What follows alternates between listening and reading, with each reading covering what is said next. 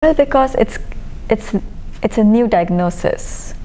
Smoking has been a public health concern for decades, as compared to diabetes and obesity, which basically became a public health concern in the past couple of years, not even a decade, I would say.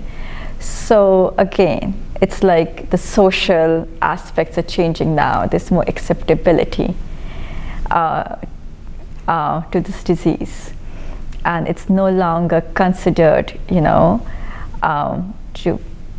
that you cannot control it. Now there's more nutritional counseling available. There's more food packaging available.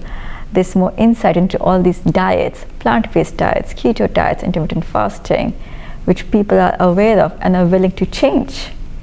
So I would say that, again, smoking has been a public health concern for a long, long time.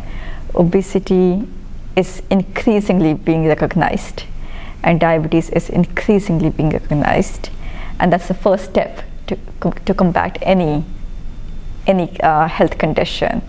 And over time, we certainly have hope that it can be equally tackled as smoking has been.